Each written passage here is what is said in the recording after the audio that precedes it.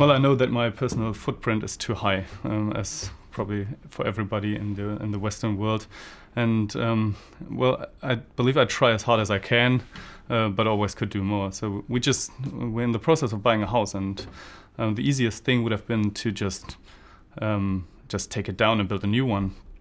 And but we decided that just wasting it can't be the solution. So we will try to renovate it as ecologically friendly as possible. I demand to put nationalism aside and operationalize the Paris Agreement. We need to know, as societal actors, as companies, as private persons, what do we need to do and where are the incentives to actually deliver climate action to reach the Paris target.